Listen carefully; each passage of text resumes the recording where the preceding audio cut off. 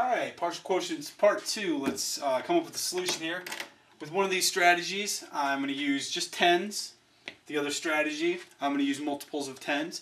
Remember, the big idea is you want to be efficient, but you also always want to have the right answer. So 336 divided by 8. So we'll do our tens here, and we have 80.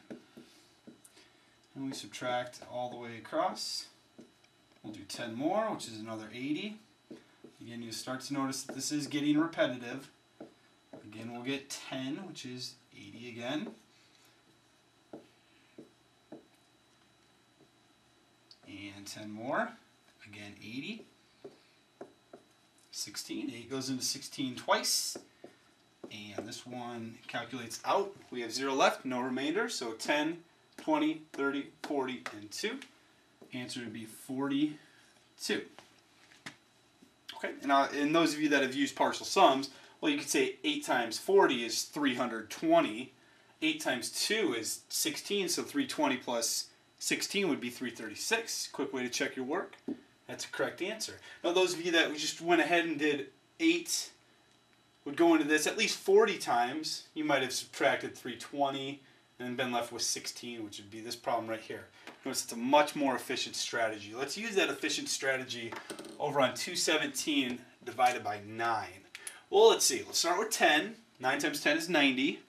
Let's go up to 20. 9 times 20 is 180. Well, 9 times 30 is 270, so that's too much. We better go with 20 right here. So 9 times 20 is 180. And we will subtract across.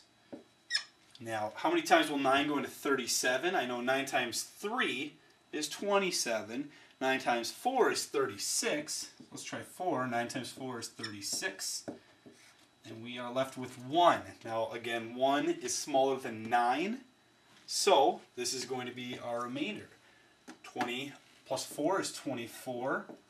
Remainder 1.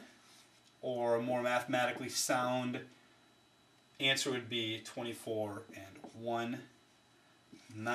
Now, if you like to practice these, you can pick any number. Could be in the hundreds, could be in the thousands, and then just divide it by any number. It would be a good way for you to practice. But if you have these two ideas down and you're starting to understand a more efficient way of being able to divide numbers in your head mentally, then you're well on your way to being a partial quotients master.